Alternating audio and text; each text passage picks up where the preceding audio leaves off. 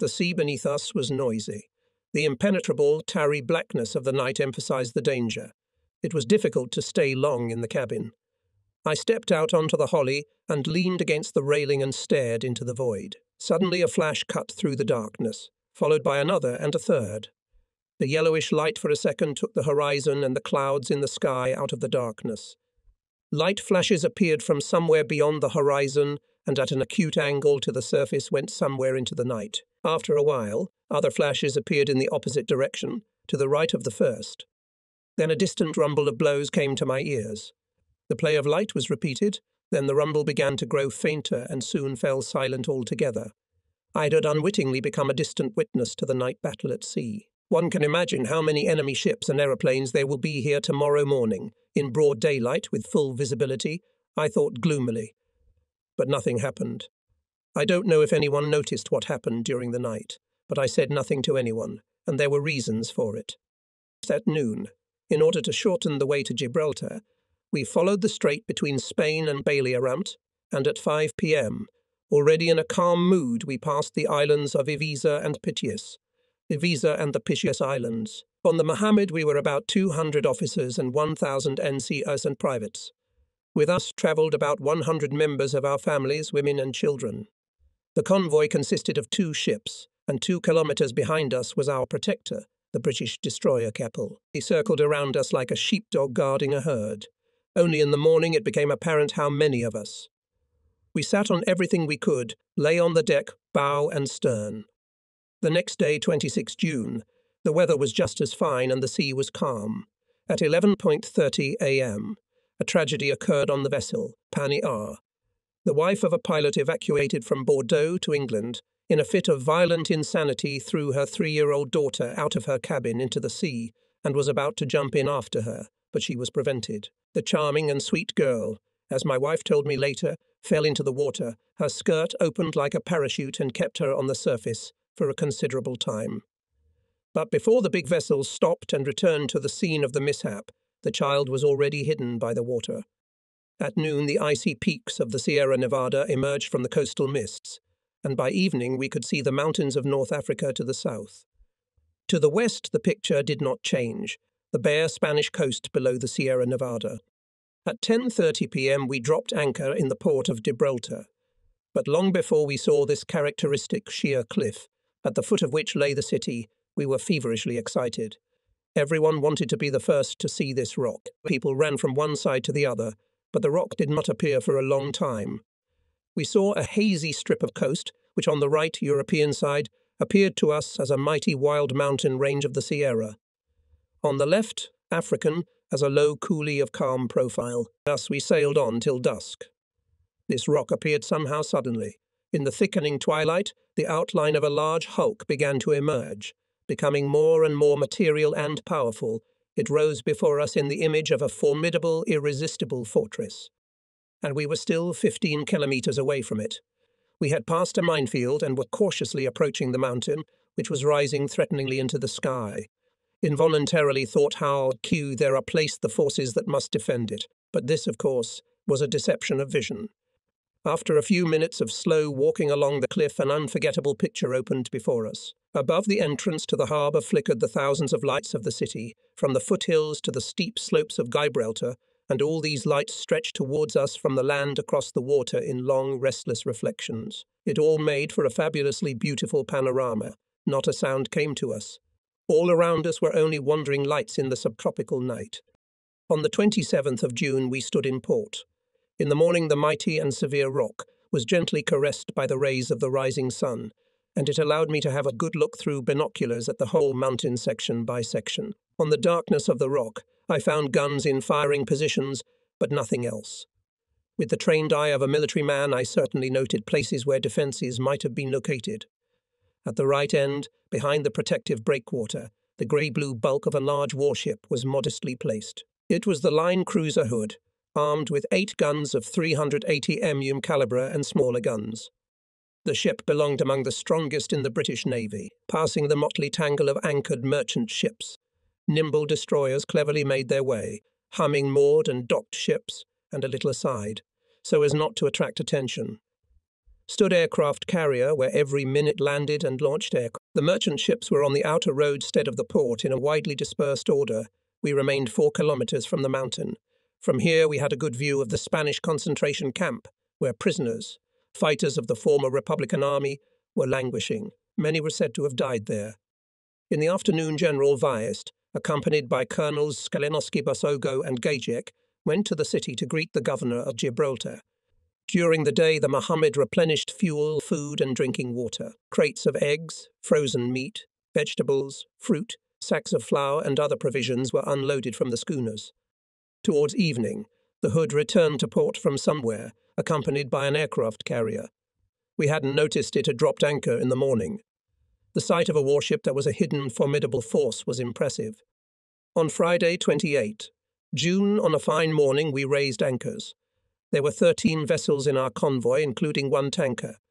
Gradually, the huge rock with its southern steep, as if sloping wall began to diminish. As we approached the narrowest point between Spain and Africa, the Hood, guarded by aircraft from an aircraft carrier and 2 destroyers, caught up with us. The ship set a course to the south-southeast. At that time, we did not yet know that the squadron was on its way to Oran to soon engage French warships. At that time, nobody knew that the mighty warship Hood had a sad fate waiting for it, that on 24 May 1941, off the coast of Iceland, when pursuing the German battleship Bismarck, it would be sunk with its entire crew of 1,400 men. The shells of the first salvo fired by the Bismarck from a distance of 20 miles hit the British line cruiser, penetrated the armour and hit the ammunition depot. The explosion blew the battle Colossus into small pieces, so the beauty of the British Navy, the proud Hood, ceased to exist. Then, on 27 July 1940, the line cruiser majestically passed us, and we waved to the sailors on board, and they cheerfully answered us. Our convoy was guarded by 4 destroyers, 2 in front and 2 on the sides of the formation. Now we knew that we were going to England. We sailed very slowly. Mohammed moderated his speed, adjusting it to the speed of the slowest ship in the caravan. Before noon we reached the Atlantic Ocean. Here we had to be wary of submarines. We were ordered to wear a life belt at all times. It was removed only in the dining room. At night we slept without undressing. For safety reasons we made a big detour to the west, deep into the Atlantic Ocean.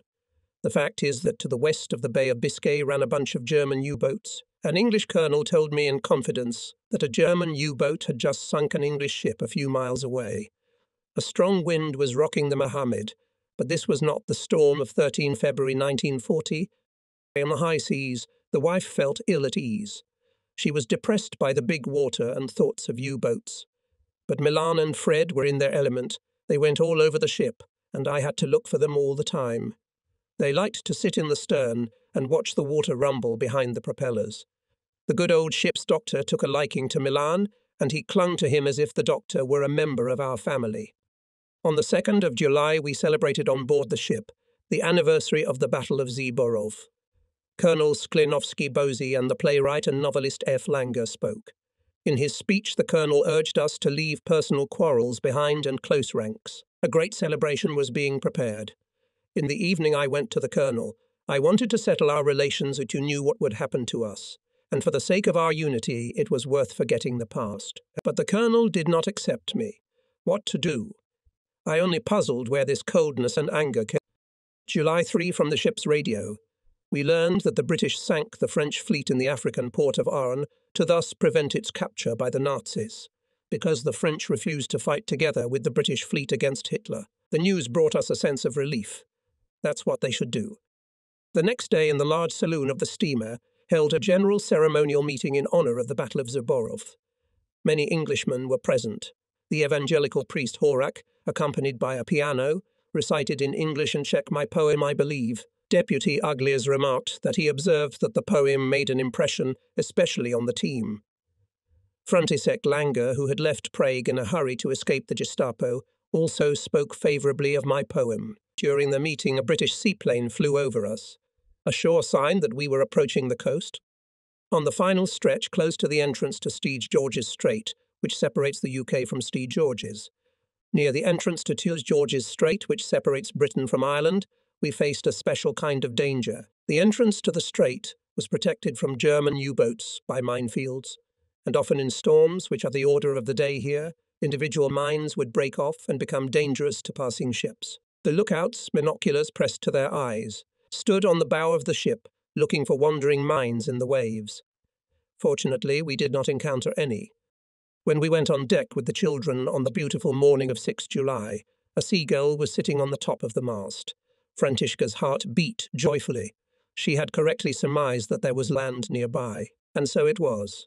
Land made itself known with a misty cinnamon-coloured horizon and the lazy flight of wandering seagulls in the windy heights of the cloudy sky.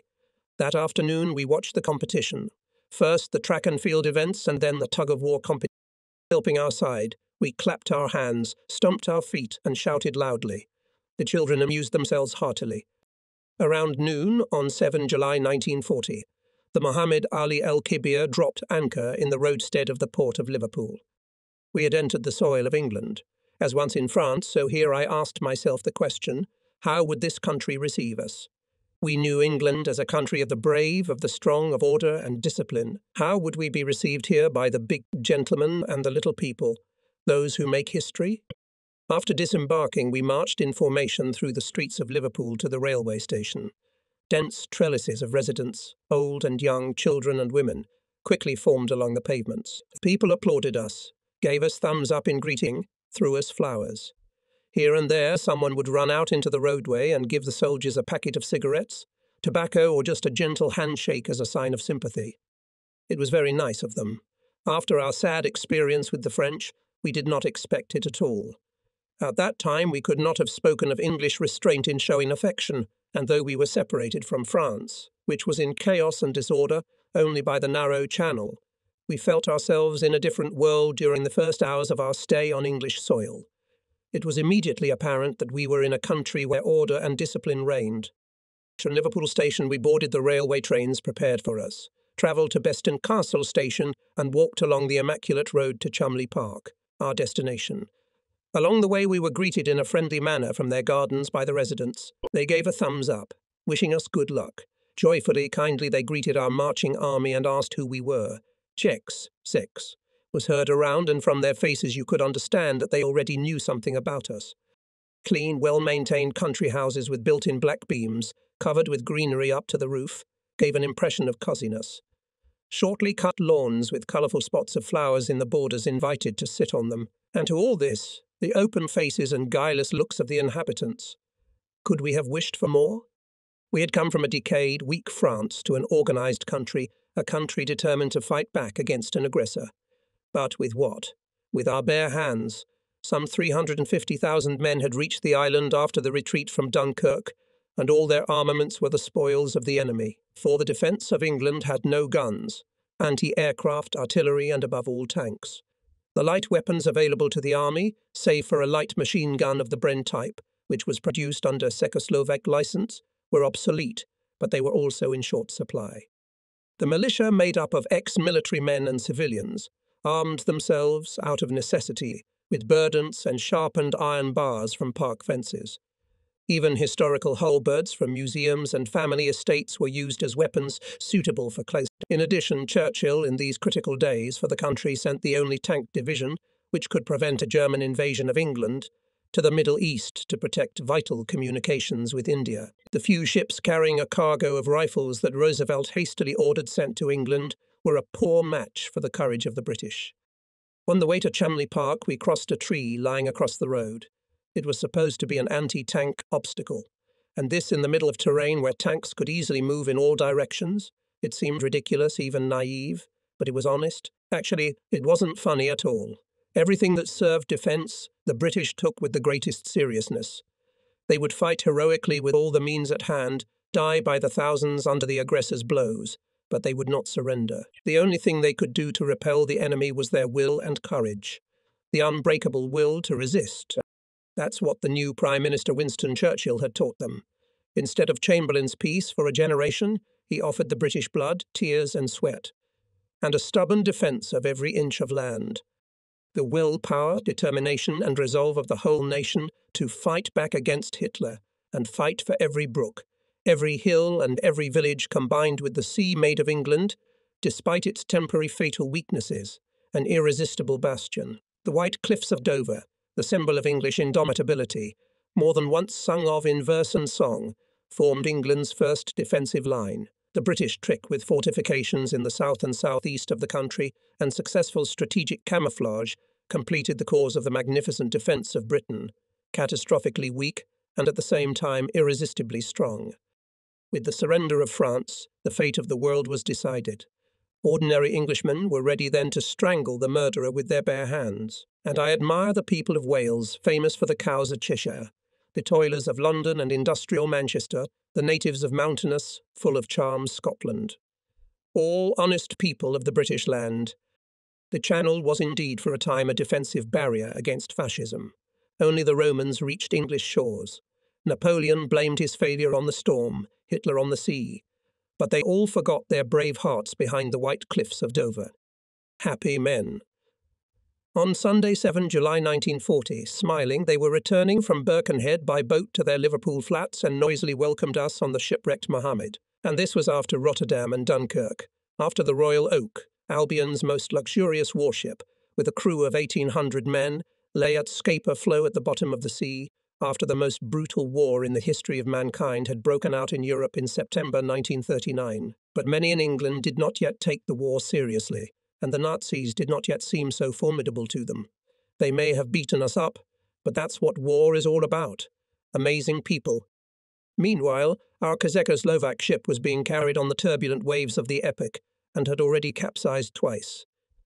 The first time in September 1938, the second time in 1940 in France. How many precious human lives could have been saved if His Lordship's long nose had sensed where the wind was blowing before disaster struck? If His Majesty's previous office had seen beyond the tip of its nose? How much time and opportunity was lost before those who had a duty to know had an epiphany? From Chumley Park to London, the English park is a sight to behold. A large expanse, venerable oaks and lime trees growing in clumps, and through them you can see a hilly landscape with paths calling for daily exercise. Pastures and meadows were turned into fields in some places during the war. In 1940, when we settled in the park, golden wheat was sprouting between the trees and mottled cows grazed in their shade. The English oaks bewitched me. The tent city adjoined the trees, and the Czechoslovak soldiers did not lie badly here. The equipment of the camp was satisfactory. Here the events culminated on 26 July 1940, the day of the arrival of the President of the Czechoslovak Republic, when 539 soldiers left the army in protest. These were all consequences of France. After the evacuation from France, I held no post in England and was placed on the list of officers without functions.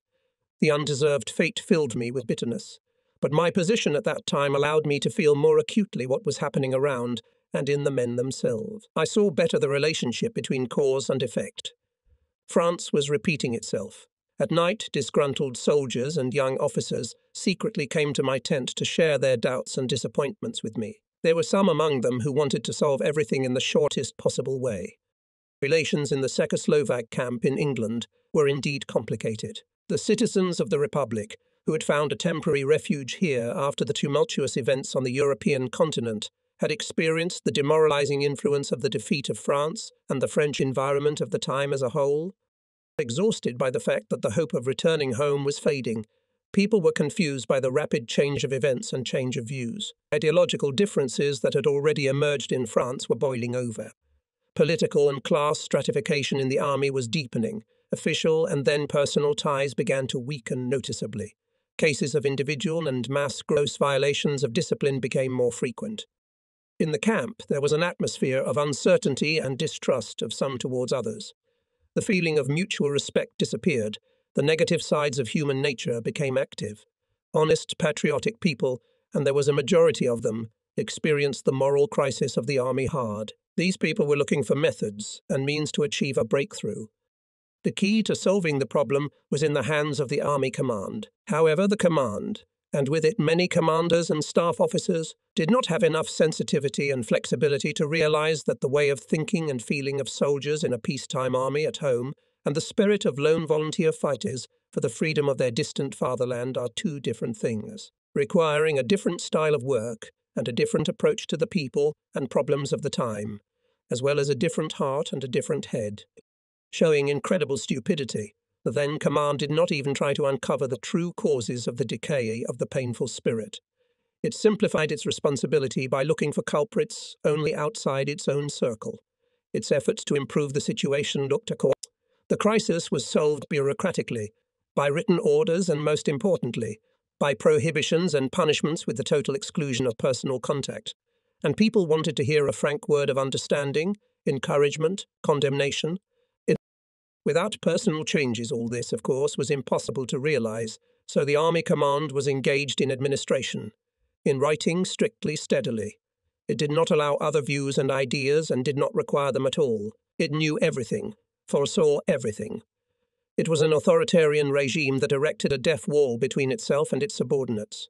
Such a regime stifled any upsurge, killed the initiative in people. As a result of this regime, it became joyless to serve. Enthusiasm and interest in the work disappeared. With such commanders, we lost in 1938. With them, we failed in France. As a result of their mediocrity, we will end up as an undisciplined unit behind the wire of a concentration camp. Then came the 26th of July 1940. About the mistakes and misconceptions of the Army Command and some commanders, which contributed greatly to the aggravation of the contradictions, I bypassed my service regulations and on 5 August, through the intermediary of František Uglers, whom I met on the steamer and of whom I knew that he was an employee in the office of President Benz, delivered a special report to the Supreme Commander of the Czechoslovak Armed Forces. In my diary, I recorded it thus. 29 July. In the abandoned camp, the tents are being taken down. With the departure of 539 soldiers, the problem is solved. They are not spoken of, but one can feel how relieved everyone is that they are gone. I have been thinking a lot about this event in the last few days. I felt it was my duty to honestly speak the truths. I did not have the influence to change the course of events, but I can influence their further development with objective information. People of goodwill cannot stand aside. This is about the internal affairs of the Czechoslovak part. I will analyze the protracted crisis, the beginning of which should be looked for back in the period of the creation of the Czechoslovak army in France, and hand the materials to F, with a request to hand them to the President. However, this he himself suggested to me. On 5 August in London, I handed my report to Uglers. It was 26 pages long. On the basis of my reasoned arguments, František Uglers could report in London to the appropriate persons about the inclination of some Czechoslovak officers towards fascism. Uglers later informed me that the President had accepted my report. In my report, I reported on the reactionary disposition of a number of officers, cited evidence of discrimination against so-called Spaniards, undemocratic methods of investigating and punishing misdemeanors, the incredible bureaucratism of the higher commanders and their staffs, the considerable decline in discipline and morale, and other excesses, disputes, and problems. The report also suggested remedial measures. For example, it was proposed to nominate to command posts former fighters of the Inter-Brigade, with experience and high consciousness, enjoying authority among the soldiers. Back in France, I could not understand why this was not done. I also proposed the necessary personal replacements and concrete measures to strengthen discipline and morale. None of these proposals have been carried out. From the political point of view, the events of 26 July took place in an extremely unfavourable situation, at a critical moment, at a time when Britain alone was confronting Hitler and an invasion was to be expected at any moment. Everything was at stake. The defeat of Great Britain would allow Hitler to concentrate almost all the enormous military and economic potential which the Reich had at that time on one single front, against the Soviet Union. The general consensus at the time was that Hitler would attack the USSR in the near future. At that time, the Czechoslovaks' duty to their homeland, their loyalty to a struggling England and the practical expression of a positive stance towards the Soviet Union was not to weaken the anti-Hitler war effort, but to concentrate their common forces on the defence of the island. The events at Chumley were not the fault of any one individual. The blame fell on all. There were gross overreaches on the part of the commanders, but the subordinates did not fulfill their duties either. When the most conscientious part of the camp began to break discipline, it allowed persons who did not take a favourable attitude to our cause, or in time ceased to do so, to frustrate all efforts to remedy the situation. The atmosphere in the camp became fraught with conflict. Misunderstanding and intolerance reigned, and everyone lacked political foresight and tactical foresight. Irreconcilable contradictions prevented a correct assessment of reality. Maximalist demands and one-sided dogmatic position in the conditions of 1940 could not constructively contribute to overcoming the crisis and the establishment of lasting unity in the ranks of the fighters. The greatest blame falls on the system itself and on those who introduced and stubbornly supported it. It is better not to remember. Everything has its end, bad or good. I waited for it. On the 3rd of August at 4 p.m, I was leaving for London to see my family. First time in London, the fate of man is astonishing. The train took me to Crewe, an important industrial centre, where I took a fast train to London. This city was of great importance to the defence of the country, and I could see it from afar. There were aerial barrage balloons bobbing all around, and the shadow of a fighter jet on the ground. The county of Cheshire is the first on the way to London. All around, pastures and pastures, divided by fences or hedges into quadrangles, and in them brown and mottled black cows graze lazily in the green. The beautiful animals don't even look back at the train. Tiny patches of oats are lost in the sea of pastures, somewhere the golden glow of ripe wheat flashes. Among the pastures there are small oaks growing alone, in groups or in rows, cows, and sheep and deer. Royal oaks in the background of the pastures. All this is Cheshire and the county of Staffordshire. At times the red walls of a farmhouse will flash in the dense greenery, the flower beds will glow, the eye will sink into an English lawn.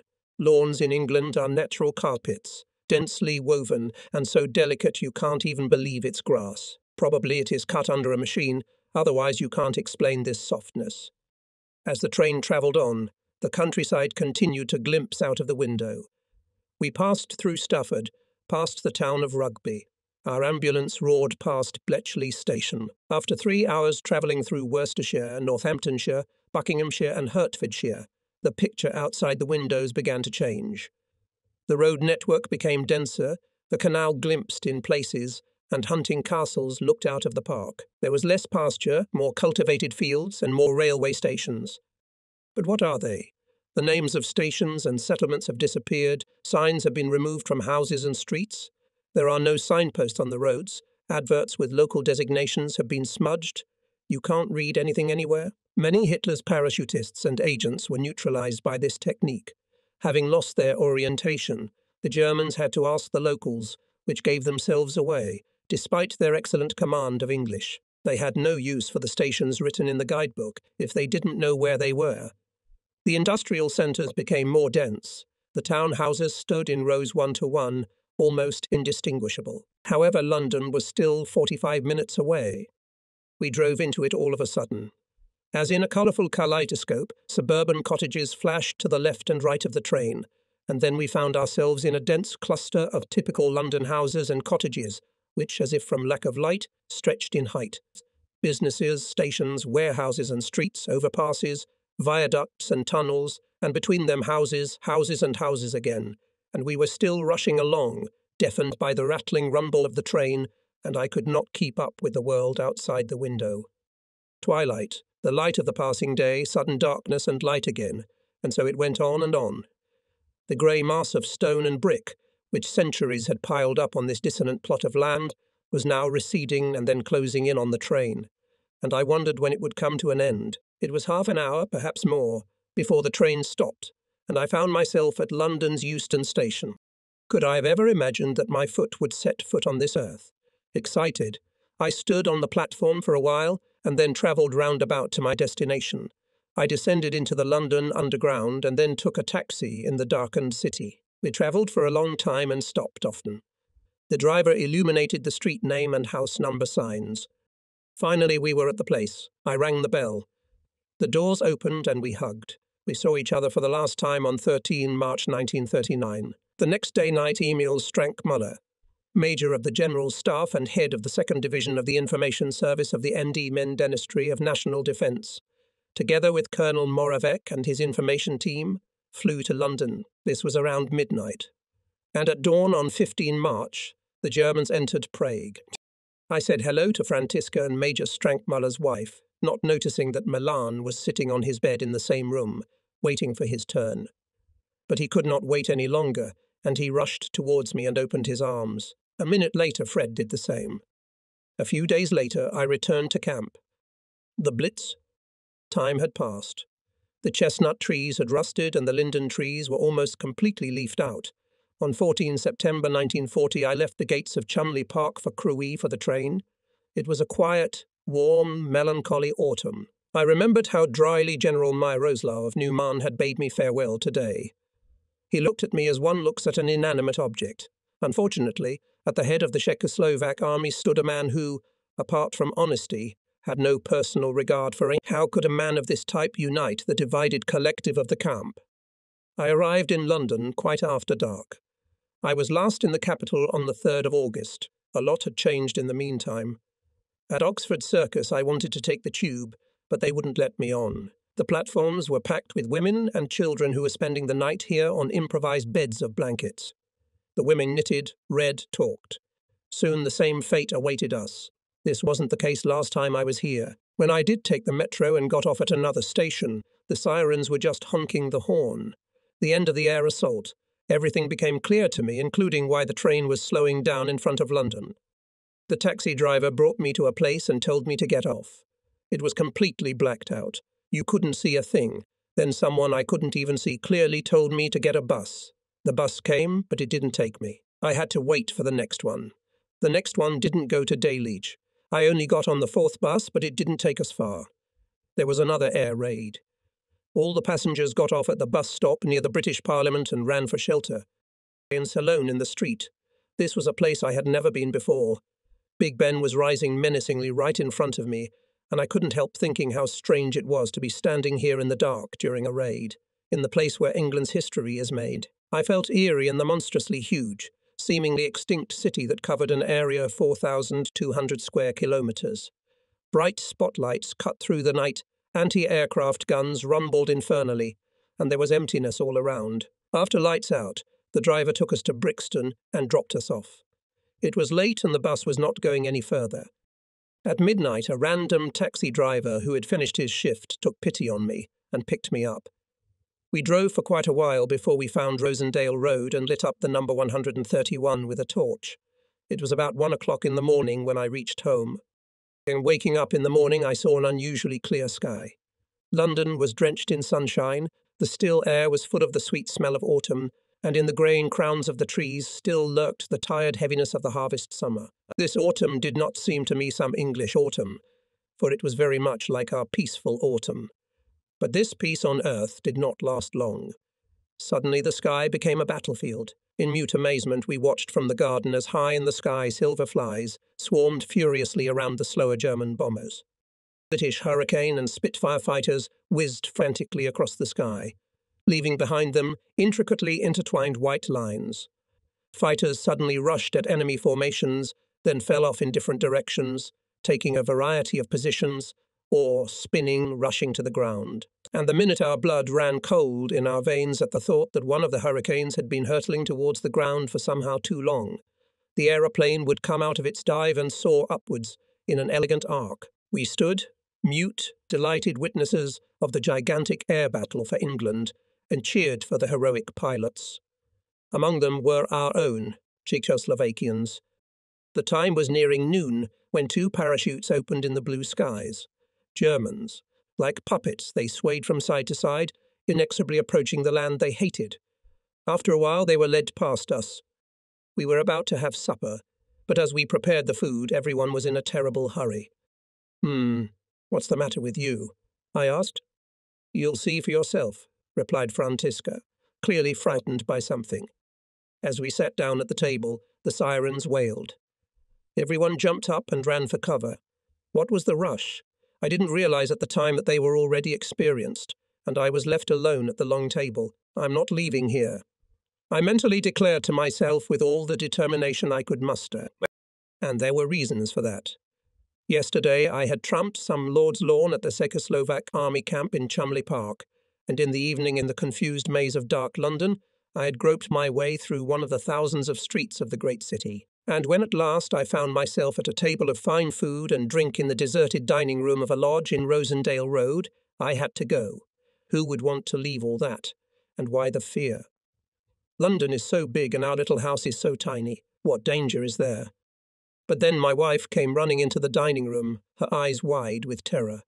She grabbed me by the arm and pulled me towards the door. Then I was pushed indiscreetly into the shelter, and someone slammed the door behind me. We were in the shelter. This invention was called the Anderson shelter after a Mr. Anderson, a member of Churchill's war cabinet, who had reasoned that a dog kennel made of corrugated iron, slightly covered with earth, was a good idea in the front yard. Some people renamed this kennel into a grave, and, as the London experience showed, not without reason. Our grave had an area of 4 square metres, and the air in it was 6 cubic metres. That night there were 3 women, 3 children Fred sat in a neighbour's shelter, 1 colonel and 3 majors of the Czechoslovak army. The shelter was in the garden, 15 metres from the house, buried in the ground in a 70-degree arc. Up to half the height, the corrugated iron walls were encased in earth. Like herrings in a barrel, we crammed into the black hole of the shelter. I sat at the very doors, stretching my legs through someone else's. Everyone was waiting. I couldn't see Františka in the dark. There was silence for a long time. It was the first time I had been in hiding.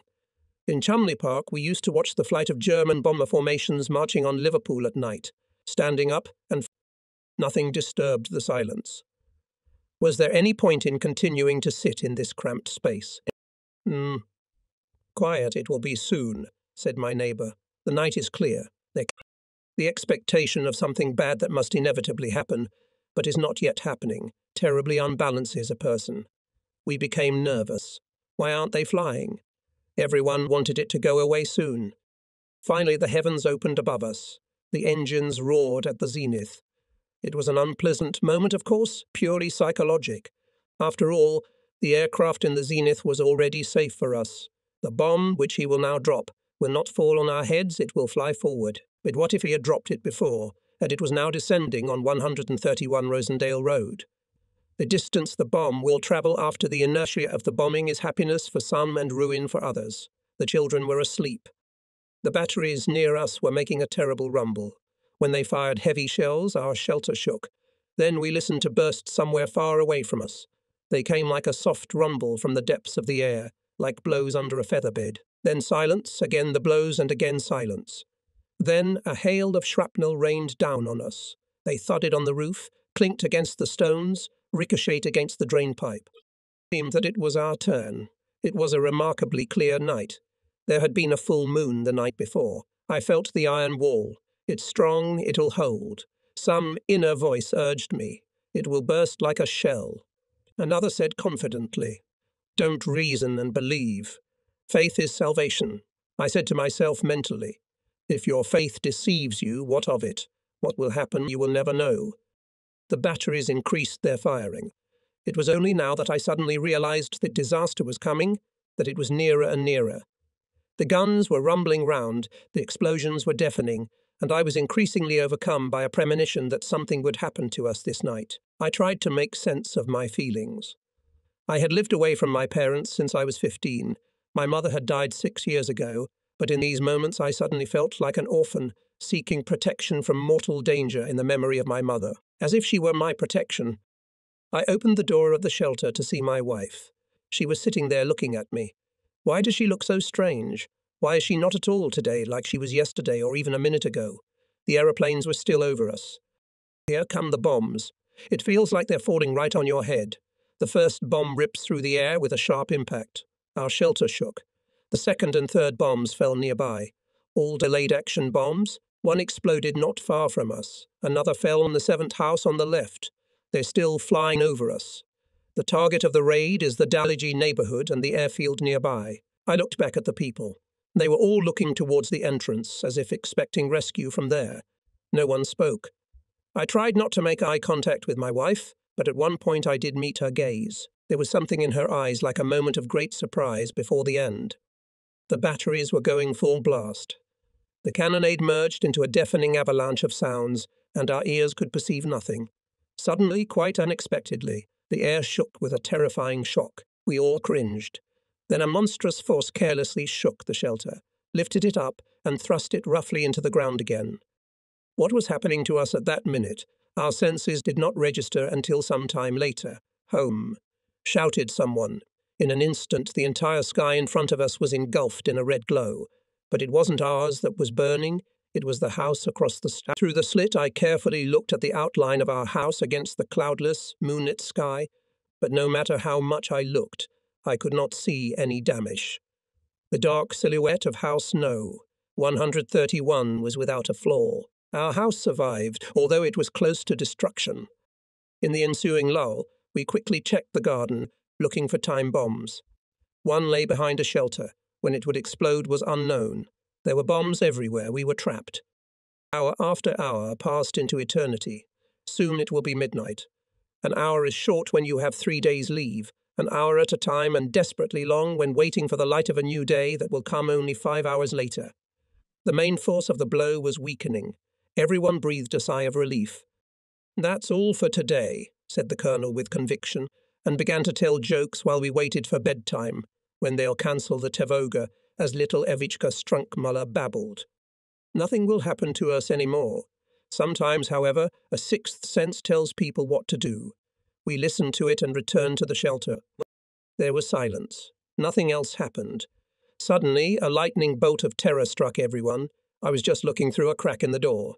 Suddenly, a blinding, cutting light cut through the night, and the deafening explosion that followed shook everyone to the bone. The cracking, clinking of glass from shattered windows mingled with the rumble of collapsing walls. Our house and everything around it disappeared in smoke and dust, and then came a moment of stupor. "Fred!" I cried out in horror, half stunned. I crawled out of my hiding place.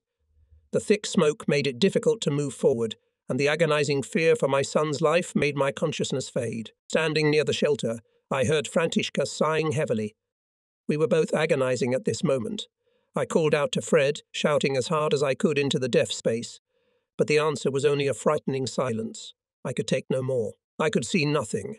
I could not orientate myself. I began to grope, but because of my excitement I could not find the hole in the fence that separated the neighbouring garden from the shelter. At last I found a passage, went through it, but did not go any further. What would I find there? The smoke didn't clear. The mangled trees pointed in the direction of the crash site. My mind was filled with terrible visions. Where Fred had taken refuge that night, I saw a deep crater in the ground and nothing else, nothing left of him. I wanted to rush to the spot, but horror seized me, and I stood staring into the impenetrable veil of dust where my son had just lived. Pain clutched my heart. But then despair lifted me up. Whatever happens, with a few leaps I reached the garden and I saw the shelter. It was intact. I opened the door with a jerk and shout. I woke him up. Fred had slept peacefully all that wild night in the shelter alone, and his sleep had not been disturbed in any way by what had happened. The primitive shelter of Mr. Anderson's system had proved to be reliable. Then came the rain, but it was not water from heaven. The fine dust raised by the explosion was now falling like fine spring rain on the trees, frozen in the windlessness. So, at 23:30, a thunderous explosion ended the strongest so far raid on London Hitler's bombers. That night, a record 183 enemy aircraft were shot down. The Civil Defence reported that in our area alone in Dalijar, about 500 houses were destroyed. The scale of destruction was increased by air mines which the Germans dropped on the city on parachutes. One of them, weighing a tonne, exploded not far from us, low to the ground, and with its gigantic blast wave crushed the lighthouses like boxes. The upper floors, collapsing, destroyed the floors below. After the Dalijar disaster, only ruins remained of the houses, but the ineradicable English humour lived on. I witnessed this scene this morning. On the first floor, braces were hanging on a hanger on the remains of a collapsed wall. They fluttered in the wind and were the target of jokes. The owner of the braces was laughing at the sad victims as he strolled by on the bill of his pom-poms. We had lost our shelter. After dinner, which cost us all £1 we slept on the floor of the basement restaurant of the Cumberland Hotel, near Marble Arch, but that same night the shrapnel of anti-aircraft artillery shells showed us that even here safety was a fiction, for the vaulted ceiling of the restaurant was only a glass dome beneath the heavens. Then we entrusted our lives to the London Underground. Happy, we fell asleep to the rumble of trains on the stone floor of the platform, but after the mass deaths at the neighbouring station, where a bomb had punctured the upper floors, the confidence disappeared here in the bowels of the earth. Now there was no longer anything left to shelter securely. Nomadic life had come for us. From night to night, from place to place, holding Milan by the hand in our arms or on our backs, we travelled with the onset of dusk in search of a safe place. As once before, in January 1940, when we were fleeing, the little hands would again wrap themselves tightly around my neck. It happened that we were late and ran for cover to the accompaniment of anti-aircraft batteries, and we were threatened by shell splinters. But life did not give up. Again and again we fought to preserve it. On 16 October 1940, Francisca was at the end of her strength. That morning we walked out of the shelter into a sea of fire. It couldn't go on like this. We had to get the family out of London. The very next day we left the capital and drove to Crewe near Liverpool, where we spent the night before continuing on to Beeston Castle.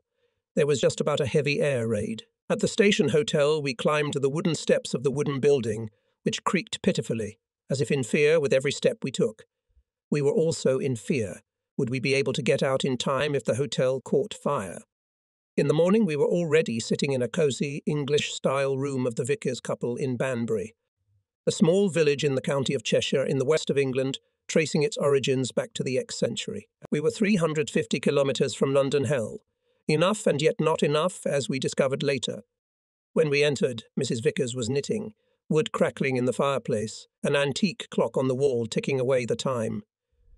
There was a shaggy dog lying on the flowered rug that covered the floor. He did not get up, nor did he growl, but glanced at us. In the garden the dahlias were blazing brightly, and the fresh English lawn was inviting to a walk. Then my gaze rested on the wooden shelf by the fireplace. There were about a dozen pipes, each in its own nest, in strict order of rank. I could not believe that this forgotten world was real. In London, the fighting was fierce. People were dying and their houses were burning. In Banbury, on the other hand, there was peace, both in people's souls and on earth. The master of the house, the master of the fort, Mr. Vickers, came in. He wore a tweed suit, a cap, and high boots on his feet, blonde-haired, smiling. In the clear gaze of his blue eyes there shone a peculiar sort of ingenuous Waldpire naivety that seemed to illuminate him from within. He was a farmer on a plot rented from a local lord. He had a cow. Other than that, went somewhere for service. He received us simply. Beneath the neutral appearance there was genuine kindness, restraint in expressing feelings. In character he was a man who understood the needs of others. He was a man of few words. "Don't worry, I'll take care of them," he said. And that was all. Not a word more. He added only a discreet smile, and his eyes glowed with warmth as if to confirm his feeble words. "I can be at peace. He has taken over the care of them. He will worry about their safety." I looked at the glowing embers of the fireplace and mentally said to myself, "What a man, simple, all glowing." That same evening I returned to London with a light heart. There, without a moment's slackening, continued the fierce battle for England. What a small thing can play a fatal part in the fate of a man. Ducked to the sight, lies in the cockpit of the aircraft German navigator Bombardier, closely watching the target, lit by the full moon. Now it is necessary to press the button. The bombs would detach and fly down, exactly on the target. At that moment the heavy bomber suddenly shook. It was hit by a piece of anti-aircraft shell. The pilot was also frightened. The object in the aiming device deviated from the desired position. For a few seconds, the aircraft levelled off. The navigator found the target. The bombs flew to the ground. In half a minute, the messengers of the humanist culture of the 20th century will sow death and destruction among the people on earth. There used to be such a pretty street in London. Small houses like toy houses, with gardens around them, and in the houses, human happiness. Now that street is gone, and the happiness is gone too, and never will be. All that's left of the street are ruins, and under them lie people, adults and children. Do you hear that? Children lying under those heavy blocks. Children who are not guilty of anything, children who said, "Oh, I wish I could grow up." Scream, scream. Let the whole world know that beneath these piles of stone and brick lie children, tender children, smelling like wildflowers. Maybe among them is that blonde-haired little boy who sat on his father's lap and said, "Daddy, I'm afraid." And do you know what his father said to him? "Don't be afraid, son. London is so big and our cottage is so small." He told him that, rocking him on his knees, and little John believed it. And then disaster came, and his lips were forever numb. No more will the boy tell how he felt when the world was crumbling over his head. Nor will his mother call out to him, "My dear boy." The beams of the destroyed house fell on the curly heads. The tender hands were crushed by the terrible weight of the stone grave. And so the children lie there in a street that no longer exists. 500 meters away from the street is a large park, a typical London park. Few trees, lots of grass, beautiful paths. Bombs would have fallen on this park if the pilot had steered the plane smoothly and the bombardier had kept a precise direction on the target. Instead of destroyed houses and dead people, only the ground would have bled from the impact. Maybe a tree would not be green anymore, but a mother would not lose her child and her spouse. I wanted to shout to the whole universe with grief for the murdered children in all corners of the world. Laylam, Laylam, why are you so close to me? I returned from Banbury to my son in London on 18 October 1940. For 2 days Fred lived there all alone. I was afraid for him, and with good reason. German fighter planes were so brazen they were coming into London in broad daylight. They would rush at a chosen target or, in unfavourable weather, through a veil of fog, throw bombs at the city at random. There would be an explosion, and only when the fighter had already gained altitude did the people realise that an attack had taken place. In the evening the bomber formations arrived, and then the scorcher began. Anxiety followed anxiety. The area around the Cumberland Hotel, not far from the opulent Marble Arch, which no one still knows what it is in honour of, was devastated beyond recognition. A good thing Francisca and Milan were out of town. When I returned to London, the train dragged extremely slowly, or perhaps it seemed so to me because of the excitement I felt for Fred. I found my son in the ephemeral sanctuary of the hotel. Leaving one, I returned to the other. On the 22nd of October, Fred left London for a new school in the province. He had just turned 16. Cornwall's school at Camberley had made good preparations to welcome our children to the Bohemian school. Fred will now be safe and healthy there. Yes, safety for children is first and foremost. After my son's departure, I was orphaned. Our family was now in 3 different cities: London, Banbury, Camberley. The nights in London were bad. For head fog behind, at the insistence of my wife, who asked me not to stay overnight in the flat, I would go to the underground in the evening. This was where the regular clients gathered. This was where those who had no safer and cosier refuge came. This is where the people of London came. When there was an air raid, a dense crowd would rush down the escalator. Even as you pull off, the stale, exhausted air hits you in the nose. The platform is jammed. People sit shoulder to shoulder, lie down, wrapped up in plaids and coats. The elderly are dozing in various poses. Small children are running around exhausted mothers who pay almost no attention to their children. Occasionally there is a loud cry from a child, but even the older women don't care. They talk, knit and read, as if they were at home in the silence of the room. Next to a young girl with coral lips, an old man lies on the floor. His veins are blue and swollen. He is not well. Next to him is a paralysed man. He, too, wants to live. The underground is presented in its full nightly cast of characters.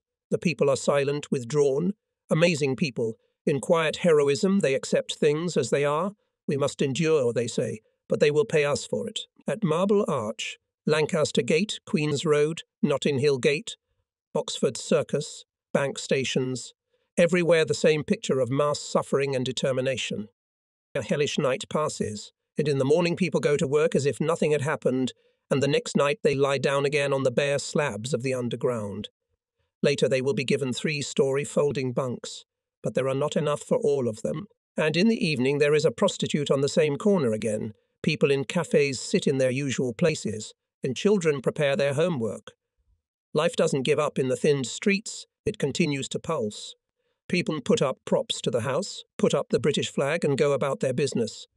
In France, the law of life led to surrender. There one wanted to live for the sake of life itself. Life was valued more than the nation, more than France itself. In England, life was kept alive to save the country. On the 10th of November, I moved into the one-room flat of an actress. The landlady had preferred to go to tranquil Scotland. The rent was not particularly high. From the 6th floor of a modern apartment block on Kensington Park Road, I could see the chimneys of the houses on the opposite side. English chimneys have a poetry of their own. They have up to 5 pairs of superimposed clay chimneys sticking out to improve the draught, and hardly two of them are the same shape. Therein lies their charm. I reclined in the luxuriously upholstered armchairs and played the piano. Then the raid began. It was the first raid I'd had in my new flat. Above the roofs of the neighbouring houses, the whole sky was lit up with flashes of anti-aircraft guns. Their volleys merged into a continuous murmur. New shells, which the British fired at the German planes, burst, scattered myriads of stars. The moon illuminated the roofs of the houses with a dead pale light. In a number of houses, instead of walls, a crumbly notch was left from the bomb explosion. Below lay a pile of rubble. The magnifying glass peered into the exposed gut of the surviving rooms. The night was glorious, cloudless. The Germans had struck twice that night.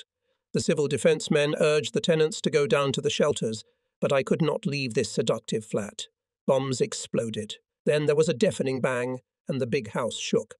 But I stayed in the room. On the ruins of one house I read the next day a scrawled inscription. "Hitler will not take away our son." Londoners read the inscription and smiled. Every day after 6 o'clock in the evening the whistling started. The guns did not stop, and wave after wave of bombers came to London. This time I did go down to the shelter. The newspapers were reporting a big German raid on the city. Other reports said that reservists had been called up in America, and soldiers were on their way from Australia to help their mother country. The forces were consolidating. This was already encouraging. In the crowded hall of one London Danziger 18 November 1940, an aerial bomb exploded. The surviving musicians immediately played a popular song, "Cast Away Your Worries," and then sounded National England Will Always Be. While rescue efforts were underway, the visitors, including the injured, sang along. My family nearly moved again. It's a long way to Banbury, and the railways in England are expensive. Instead of travelling so far and seeing your family so seldom, it would be better to rent a nice little house, fully furnished. 3 steps from London for nothing. My friends told me and advised me to go to Staines, west of London. From there, they said, it is not far to Camberley, where there is a Sikh school.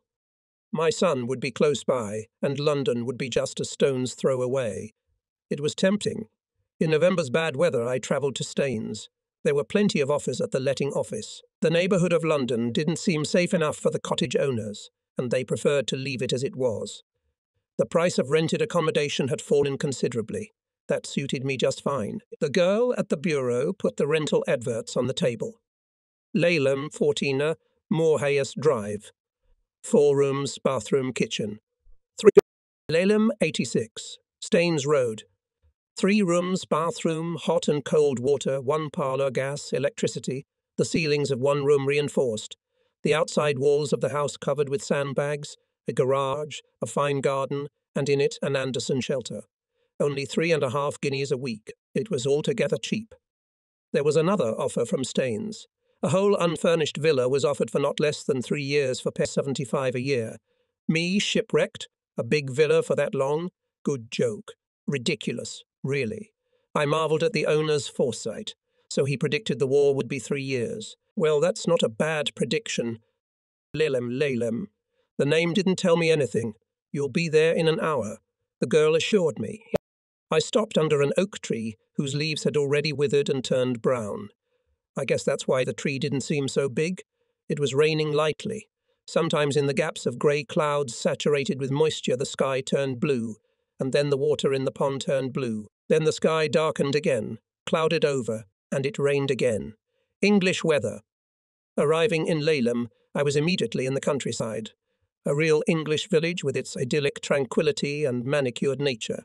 As if mesmerised, I gazed at the ancient stone church, to which an overgrown path led. When I noticed the wicket in the low stone wall, my heart leapt with joy. It was as if the Beskids, my village with its charm of hewn roofs, belfries and gates, were looking at me. Wallachia. Behind the gates with the hewn roof is a dense spruce forest. Real Sikh spruce trees had travelled here near London, from Czechoslovakia. I stroked the prickly fir trees with trembling hands, breathing in the scent of home that came from them, and I had the feeling that it was Christmas, even though there were no candles on the fir trees. Between the willows and alder trees the teams sparkled and twisted, and a whitish mist rose from the groves along the river. The house to which I had been sent stood on a hill.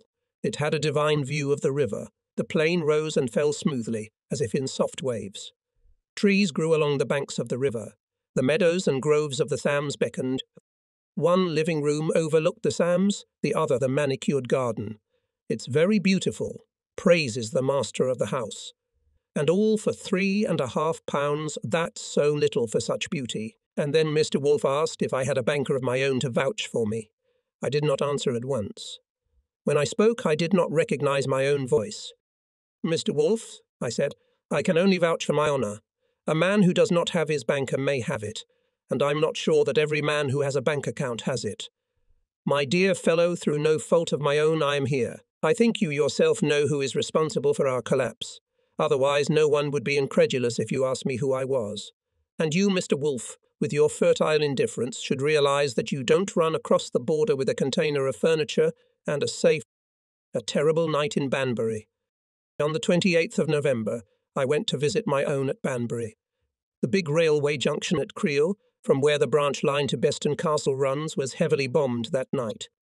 The Germans made raid after raid on Liverpool and extended their sphere of action to the area of Crewe and its neighbourhood. Trains were not running. Railway personnel sat in shelters. More and more German Air Force formations raided the towns of the region. When there was a relative lull, the train slowly moved towards Beston Castle. From the darkness of the carriage, I looked out of the window into the blackness of the night, which hung in the air like a black blanket on a stretcher with a dead man on it. Then suddenly a strange cold light spilled across the sky, making the landscape outside the window look ghostly. I watched the shimmering glow, but the source of this light remained a mystery to me. At times the water in the pond sparkled. A star glimmered in the gap of the fast-flying clouds. The villages lay dark, as if extinct. Sheaves of sparks passing behind the closed window. Clouds of locomotive smoke. The uneven clatter of the wheels of the cautiously running train. All this aggravated the eerie feeling that we were slowly rolling somewhere into the abyss. Then round the bend the sky in front of us was lined with flare bombs on parachutes. That's where that mysterious glow was coming from. Explosions were heard. Around the railway bed, incendiary bombs were smoking in the meadow. The station was covered with them, but more were falling. I ducked between them and ran into the field. After the incendiaries came heavy, high-explosive bombs. What was it that the Krauts had thought of throwing bombs on a farmer's land, subjecting lost villages to a massive attack? The night shook with resounding blows. For a while I trotted along the road to reach my goal.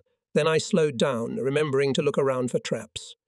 The towns of Crewe, Chester, Whitchurch, Tarpley fought by searchlights in an unequal battle with the night pirates. Unarmed Banbury was attacked by the enemy in pitch darkness by mistake. There's the house. I rang and knocked, happy and strangely free, as if everything at once had receded and only our peaceful life of peace and safety remained. But I knocked in vain. Nothing moved. "Why don't they unlock?" Then I had a saving thought. I whistled a well-known Czech song. The door opened cautiously and Mr. Vickers appeared on the threshold with his gun in his hand. All this time he had been keeping a lookout for the German parachutist who had been walking round the house. He was very much surprised when instead of the German I appeared before him. Under the stairs, both women and children huddled together in fear of the Jerry, and Stanley was determined to sell his life dearly. The next day the irreparable almost happened. That morning Vickers and Milan were surveying the area after the raid. On a neighbour's property, a huge bull, dazed by the bomb blasts of the previous night, came upon them unexpectedly. Stanley managed to throw Milan over the fence and at the last minute jumped after him. One more second, and we would have lost Milan. In the crater from the bomb, which fell 300 metres from the vicar's cottage, a lake 10 metres wide and 4 metres deep had formed. And there were many craters in the field, like mushrooms after rain. Christmas 1940. Christmas was approaching. Already in November, I began to think about how I could give my children a wonderful, unforgettable Christmas. After all, it was the first war Christmas in a foreign land. I wanted to make up for the loss of their home, to please Frantiska, our hosts, and their children. After all, we owed this family a roof over our heads. It was a lot of trouble, but it was the kind of trouble that makes you young at heart. I went round one shop after another, choosing gifts with pleasure. The assortment was rich, the prices were still peaceful, the quality was high. There was plenty to choose from. At Oxford Circus, I saw a customer looking at a toy car. I was stunned. It was exactly the same technically perfect car that Milan, to his great dismay, had to give up in Welk. The little boy never stopped regretting this loss and longed for his car all the time. I would have paid anything to get it. It was the last copy, and the customer could not make up his mind whether to take the car or not. For a minute, the customer put the toy on the table, and I, without waiting for his final refusal, grabbed the car, paid in a flash, and rushed away, taking away the precious booty. On the way, I was already thinking about how the car will come from Velka to Milan to England. The English don't know Christmas magic. They give out presents in advance throughout December. They have no weakness for Christmas trees either. Thus, the Christmas Eve festivities are lost in the mundanity of the day. Our hosts were to become familiar with the Christmas Eve celebrations of our custom. I had travelled from London to Banbury laden with presents.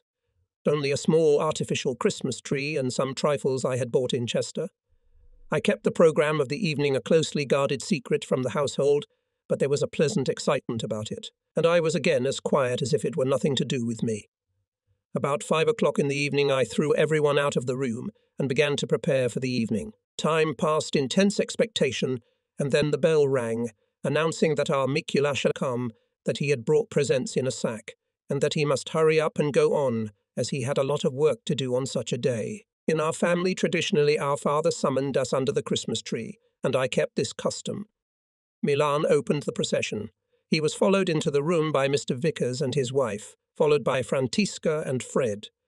On a table in the middle of the room next to the British and Czechoslovak flags stood a decorated Christmas tree with candles burning on it. Under the Christmas tree on the table and on the floor on the carpet were packages and bags tied with beautiful ribbons. The shocked spectators sat down in their chairs and did not know what to look at. Their eyes were scattered. This was not their custom. We made mutual toasts. Mr. Vickers wished us a speedy liberation of our homeland. I wished him every blessing.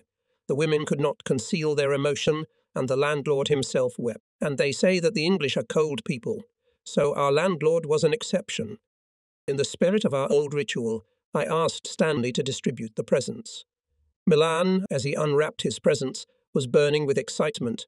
He took off his jacket and then his jumper because he was so hot. A big box, in it a smaller box, then a smaller box, then another smaller box, then another. Lots of paper in the boxes, and nothing to see. In a hurry, he threw away the empty boxes and finally reached a small, modest box. He opened it, jumped up, splashed his hands, and shouted, "Car!" Then he gently took the toy in his hands, pressed it to his chest, and forgot the whole world. When I leaned over the sleeping Milan at night, his cheeks were red, and he was clutching the little car in his hand. Fell over the city. On 29 December 1940, a Sunday, I was writing New Year's greetings to friends. What I had not had time to write before 7 o'clock in the evening was no longer written.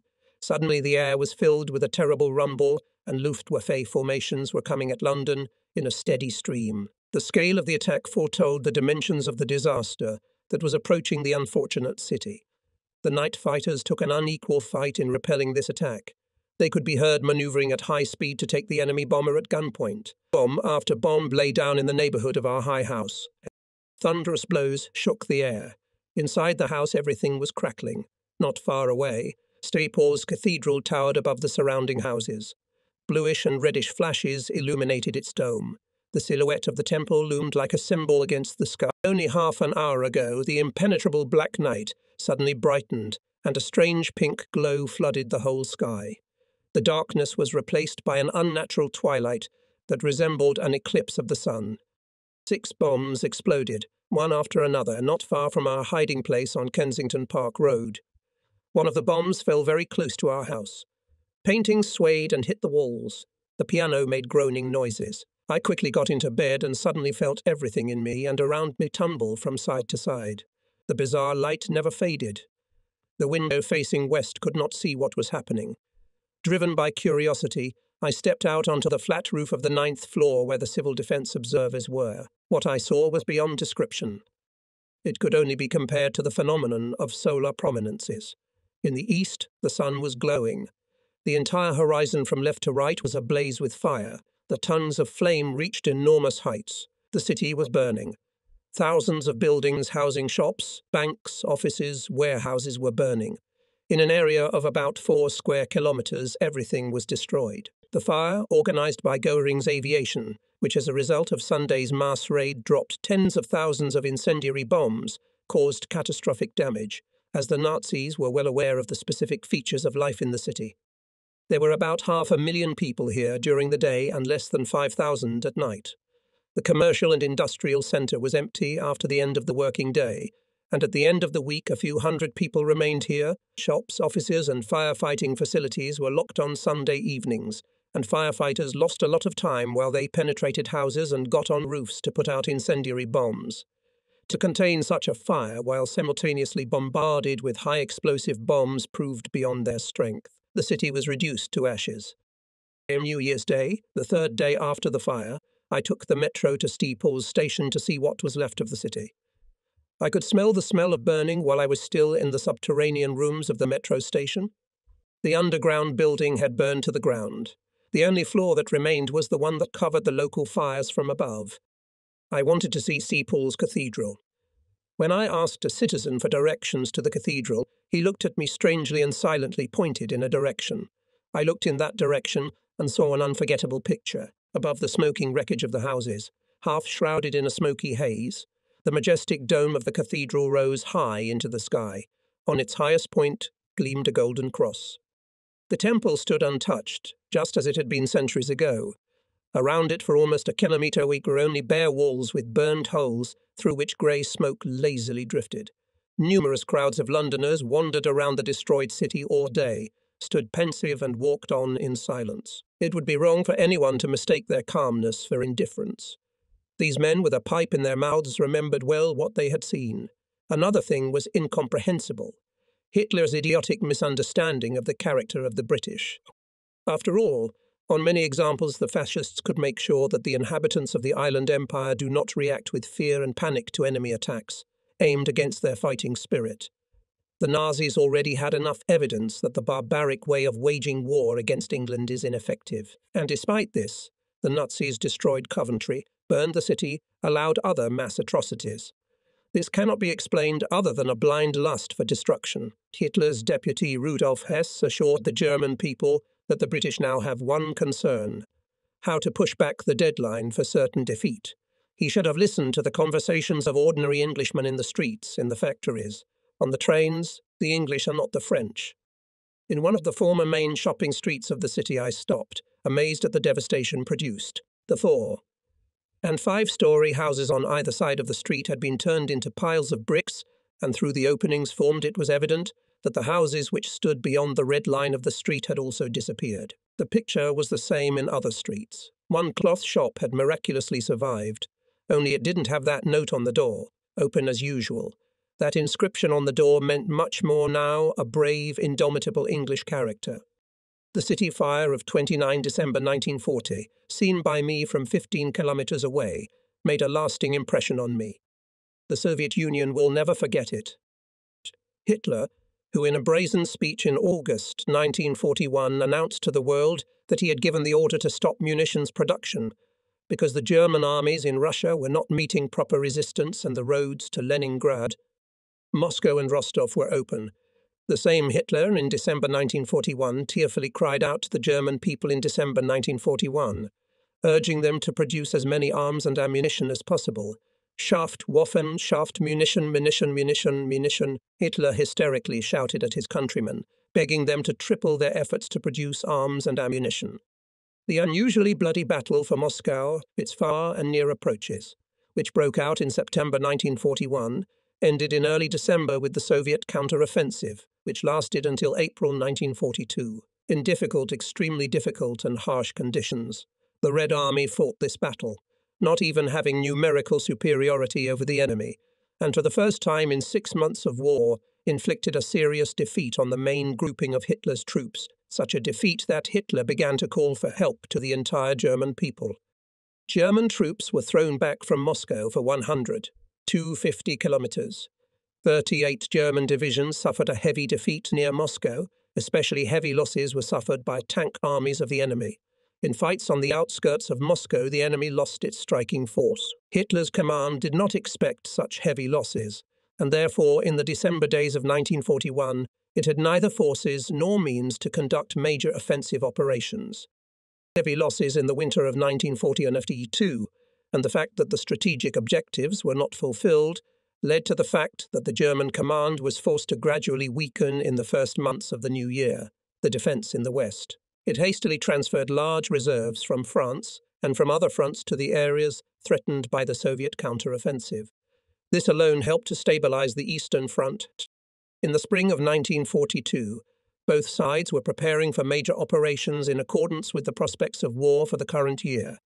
The Soviet Stavka, headed by Supreme Commander-in-Chief I.V. Stalin, envisaged a major operation on the east. Stalin assumed that the main offensive operations of the German command would begin most likely in the Moscow direction, then in the south of the country. In the spring, Hitler again stated in a boastful speech that as soon as the roads dry up, the German grenadiers will march to finally and irrevocably conclude the war in the east with victory. For the immediate period of 1942, Hitler's military strategy counted on the defeat of Soviet troops in the south. In the areas of Donbass, Kharkov, Kiev, the occupation of the Caucasus, access to the Volga and the capture of Stalingrad, the achievement of these goals could practically equal the destruction of the Soviet Union as a state. This was a mortal threat, and therefore the Soviet command was preparing for heavy clashes with all its forces and means. All resources, both military and political, were thrown on the scales. The most effective form of assistance to the Soviet Union during this period would be the creation of a second front in Europe. The leading statesmen of the anti-Hitler coalition, Churchill and Roosevelt, promised to open such a front as early as 1942. Hitler's command, endeavoring to maximize the force of the main blow, was removing everything possible from the other fronts. A second front. Back in 1942, that was the decision. However, nothing in the West said that such a front, despite the promise made, would be opened in time. It had to be fought for. But how? Everyone fought to the best of his or her ability. At the Oxford University Debating Club, to which I was invited on 20 December 1941, I gave a lecture entitled The Battle for Moscow and the Prospects for War in the East in 1941. The main issue of my lecture was the reasoning behind the necessity of opening a second front as early as 1942. In the same spirit, I spoke on the BBC in London on 19 June and 15 October 1942. But words remained words. What was needed was action. The Soviet ambassador in London, Bogomov, and Colonel Sizov, the Soviet military attaché to the Czechoslovak government in London, spoke about this. What lay beneath the phrases about preparations for the opening of a second front, and what was the actual strength of the German defence of the Western Rampart in France? In 1941, I headed the research team of the 2nd Division of the Intelligence Service of the Ministry of National Defence. In London, the head of which, and at the same time Deputy Moravec Chief of Intelligence, was a famous intelligence officer, a modest and peculiar man, Major Strunkmuller. My task was to check and evaluate the information, ours and others, which was supplied by the agent network, to make operational and strategic conclusions on their basis. I was aware of everything that was going on. I knew that the Soviet Union was facing a severe test. I foresaw, and not without reason, that the second front, promised in 1942, will not be opened. The defensive rampart in the west, say, very strong, and the Allies are not yet ready. At the same time, Hitler was withdrawing divisions in France and sent to the Eastern Front to compensate for the huge losses and prepare for a decisive blow. Calls for the opening of a second front were louder and louder. Everything said that a decisive battle was brewing, and it was the most appropriate moment to provide effective assistance to the Soviet Union. The monstrous scale of destruction on the Soviet-German front depressed me, and I planned to collect data on the actual strength of the German defence on the Western Front. If it succeeds and the result is favourable, I will get the strongest argument in favour of opening a second front. How many divisions will the German command be forced to hastily withdraw from the Eastern theatre of war and transfer to the Western theatre of war, in order to strengthen the line of defence here in the event of the opening of a second front? To calculate all this, I had such possibilities. With the consent and full support of the head of the 2nd Department, I decided not to sit idly by waiting for the heavy days of the approaching offensive, when the Germans would be the first to attack the Soviet defences, because then it would be too late to analyse the missed opportunities. Only evidence of the weakness of the defence of the western rampart, only strong arguments for the fact that now the most convenient situation for the landing of the Allies across the English Channel in Europe can bring real help to the Soviet Union in a difficult situation. I set to work. I had to study in detail the defence system of the German armies in the west, starting from Holland and ending with the Pyrenees. We then received quite complete information from our agent network, in particular from Switzerland. However, information about Hitler's forces in France came spontaneously, disorderly, irregularly. Sometimes it was difficult to determine when and whether the necessary information would arrive. Therefore, it had to be purposefully requested and sent, accompanied by precisely defined requirements and checked and qualified again and again. The messages received had to be evaluated, analysed, and finally synthesized. The most important thing were the conclusions. All this Sisyphean labour was done for their sake. Operational and strategic conclusions, which I arrived at after several months of work, were set out in a 30-page report and gave an unequivocal answer to the question of the power of the Western Rampart. They shook to the core the thesis of its insuperability and eloquently testified to the serious weaknesses of the stretched coastal defence system. It turned out that after the Battle of Moscow, the operational density of the rampart defence fell sharp. Some divisions of the 1st Echelon had even 90-kilometre sections of defence, lost in its numerical composition of low-power divisions, transferred here from the east, were characterised by extremely low combat effectiveness. The troops fell morale, lack of weapons. Operational reserves were still weak. Strategic reserves were not available at all. They had already been brought into the fighting in the east. Long-term fortifications were not completed. Such was the strategic concept of the rampart defence. The received information allowed us to draw conclusions about the quality of commanders. The detailed study of the rampart, when we had to deal with individual divisions and corps, did not reveal anything. Of course, there were also white spots, which could not always be solved. However, we tried to reveal many inaccuracies by means of conclusions and comparisons. There were, of course, more important sources of information about the state of defence in western France. But our voice from Bayswater also sounded convincing. The new facts collected in one document made a strong impression. When I later, one spring day, handed the report to the Soviet military attaché, he, after perusing it carefully, "The Soviet Union will never forget this."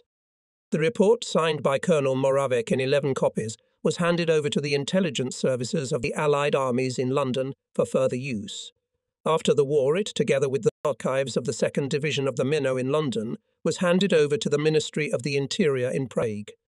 After the transfer of fresh reserves, particularly from France, the enemy regained the initiative lost in the Battle of Moscow. On 17 May 1942, Hitler's offensive in the south of the USSR began with the main blow in the direction of Kharkov, Voronezh. The Soviet defence was broken through over a large area. The enemy penetrated to the Don and made its way along the river to Stalingrad. The world was numbed in horror, with the Soviet troops hold back the terrible onslaught. The spectre of catastrophe kept people awake. The fate of Europe was on the scales. The military situation of the Soviet Union was worsening. There was a direct threat that the enemy would reach the Volga and Kuban and seize all communications leading to the Caucasus, along with the most important economic area of the USSR. And now, in the period of the highest danger, it was the right time to open the second, Western. I finished my comprehensive report on the Wehrmacht defence system in the West with the following phrase: "Now the most favourable conditions have been created for the invasion of Europe through the Channel. The arguments in favour of this were in my favour. However, the second front was not opened in 1942, and the gigantic burden of the struggle against the Nazis fell entirely on the shoulders of the heroically fought people of the great country of the Soviets. Why? Because on 11 November it was possible to send a large landing fleet around France to the remote shores of Africa, and the Allied troops, advancing at a snail's pace, without a strategic impact on events on the Eastern Front, were already approaching the south of Italy. The invasion of France, through the exsanguinated Western Rampart, also lay within the real possibilities, especially since the situation in 1942 promised the greatest benefits. On 3 October 1942, Stalin, in answers to questions from the Moscow representative of the Associated Press, Henry Cassidy, reminded the Allies that they must fully and timely fulfill their obligations to open a second front. At that time, Allied preparations to seize North African shores were in full swing. North African shores, and this at a time when the position of the German defence of the western rampart was deteriorating sharply. Shortly after the end of the war, I was at a reception in the Kremlin, in St. George's Hall, together with the Minister of National Defence, General Ludwig Svoboda, when Stalin raised his glass and looking at us. Nazdar. I remembered at that moment my vain efforts to accelerate the opening of the Second Front to help the Soviet people and the words of the Soviet military attaché in London, with which he appreciated them. A reception given by the Soviet government to celebrate the victory was held on 25 May 1945. Piccadilly interviews. In the autumn of 1942, on the Eastern Front began the hard fighting for the approaches to Stalingrad. In October, heavy fighting was already going on in the city itself and in its immediate vicinity. At this time, the Soviet command was preparing a counter-offensive in the Stalingrad area. On 19 November, the troops of the Stalingrad, Don and southwestern fronts went on the offensive, which on 2 February 1943 ended with encirclement and destruction of the 6th Army of Field Marshal Paulus. The defeat at Stalingrad turned into a catastrophe of enormous strategic proportions. Hitler's troops lost offensive capabilities. The balance of power began to change in favor of the Soviet Union. After the defeat of German troops and their satellites in the Volga, Don and North Caucasus, the enemy, having suffered huge losses, retreated 500 kilometers to the west. 1943 was a year of great strategic successes of the Red Army. In the summer of this year, the enemy was preparing to take revenge for the defeat at Stalingrad in the Kursk area. On the Kursk Bulge, it was planned to encircle and destroy up to 10 Soviet armies. On 5 July, the enemy went on the offensive. When he exhausted his striking force, the Soviet troops launched a powerful offensive, during which the fascist troops in the area of Kursk, Orel and Kharkov were defeated, and the strategic initiative finally passed to the Soviet command. The liberation of Kharkov on 23 August 1943 ended one of the significant battles of the Great Patriotic War.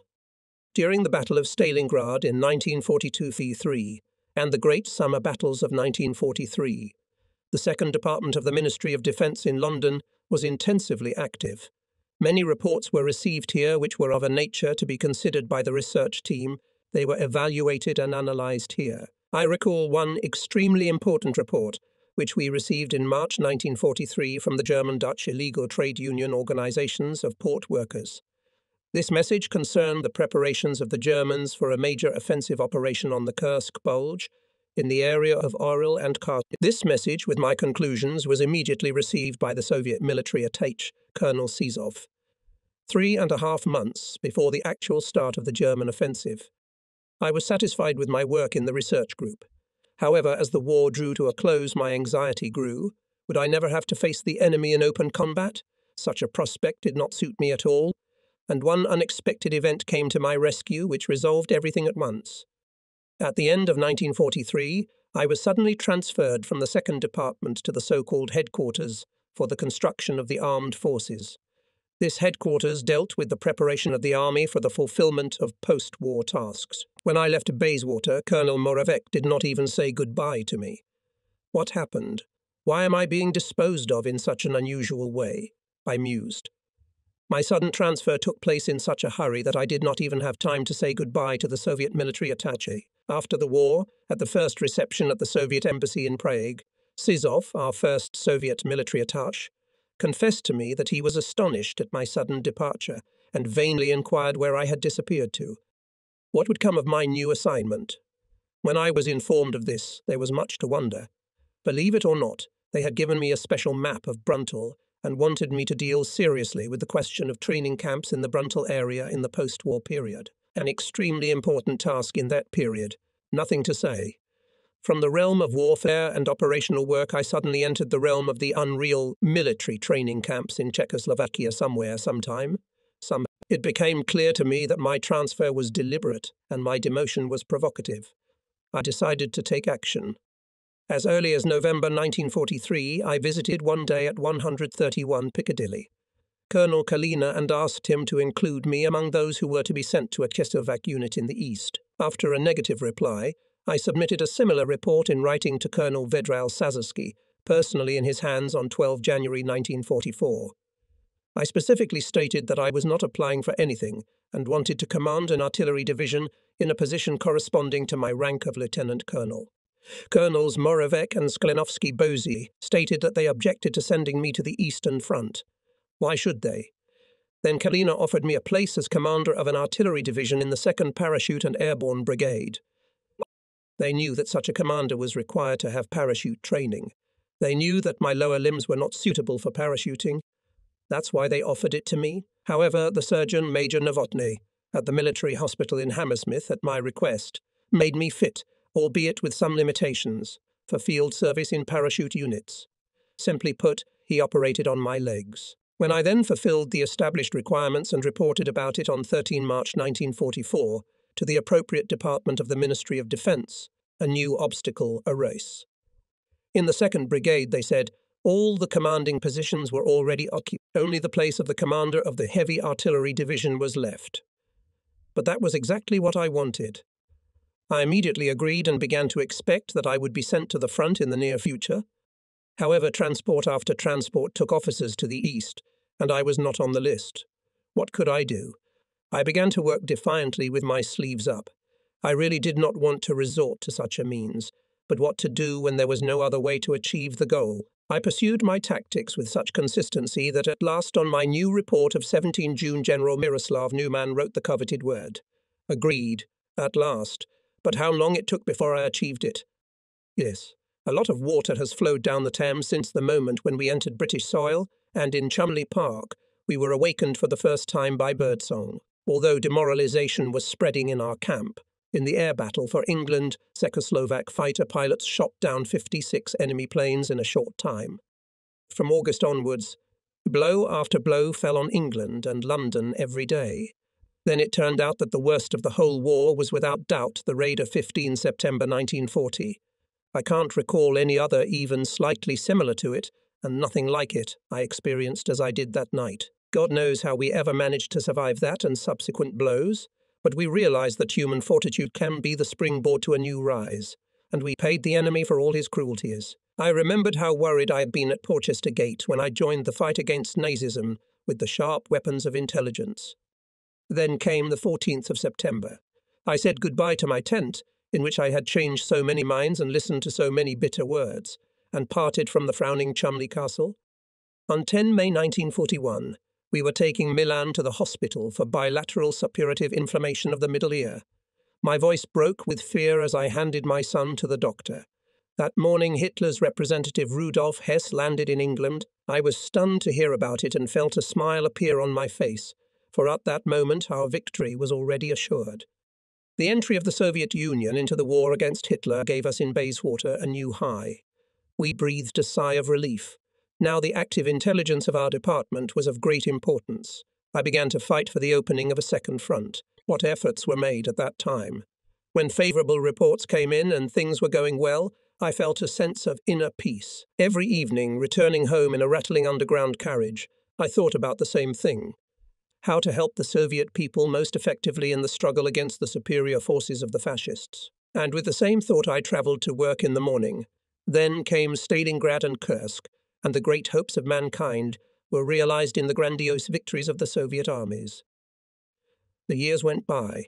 Messages of extreme importance passed through my hands and processed, went out again. And when the time came and I began to prepare for departure to the Czechoslovak part, I found that during all this time I had never recognized either England or London. In the autumn, when the tents had become damp and the ground frozen, the Czechoslovak Brigade was transferred to a warmer garrison at Leamington. Endless sentries, alarms and anti-landing training in the 43rd year were replaced by garrison duty guarding the East Coast. One thing that hadn't changed was the spirit of Piccadilly, the spirit of the Ministry of Defence. In London, I was afraid to enter the Ministry of Defence workrooms, especially the first, most bureaucratic department. When I was later transferred to the Armed Forces Construction Headquarters, life became unbearable. Memory after memory passed before my eyes. Was life in England idyllic? That depends.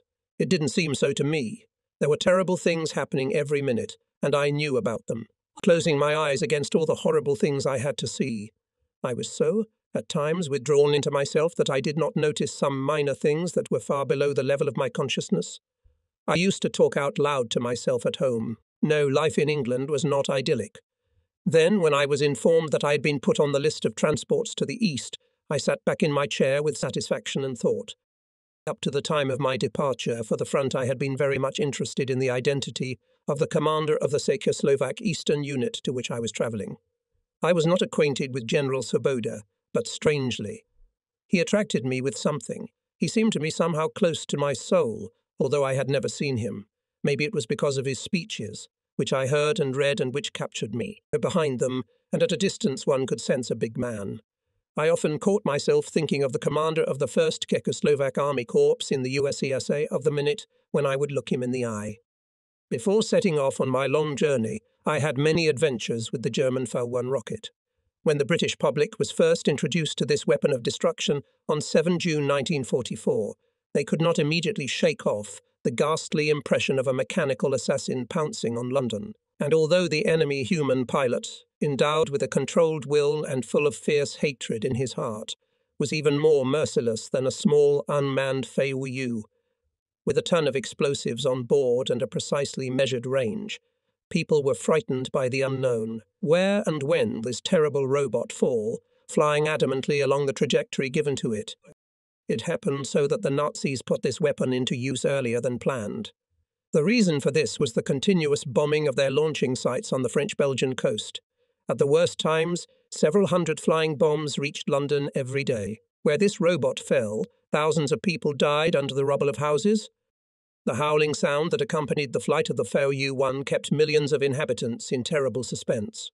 Holding their breath, they waited for the end of the game with life, this spectacle played by the grunting monster. There was a thunderous bang, clouds of dust and smoke rose, houses were turned into rubble. When the engine of the flying bomb stopped because of the lack of fuel, the robot descended to the ground in a planned flight, and even in broad daylight it was impossible to determine the place of its fall. The worst were those minutes in anticipation of death. However, the shock of the Feu-1 was not long-lasting. This was taken care of by the British themselves, their stubborn and courageous nature. They accustomed themselves to perceive mortal danger fatalistically, as an element of everyday life. They went to work with it, to the shops, for a walk.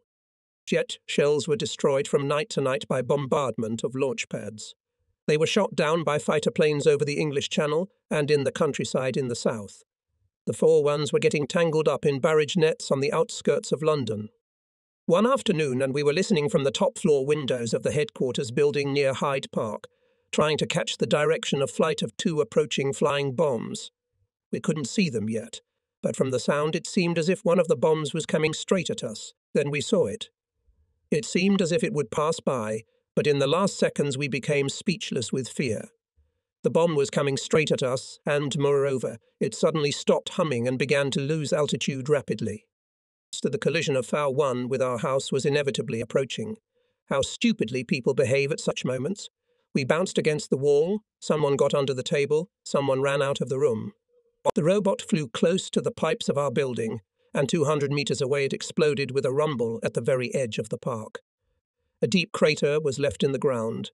In the other wing of our building, the explosion tore out all the window frames. At last, the long-awaited hour had come, and I was preparing myself with hope for my imminent departure to my unit.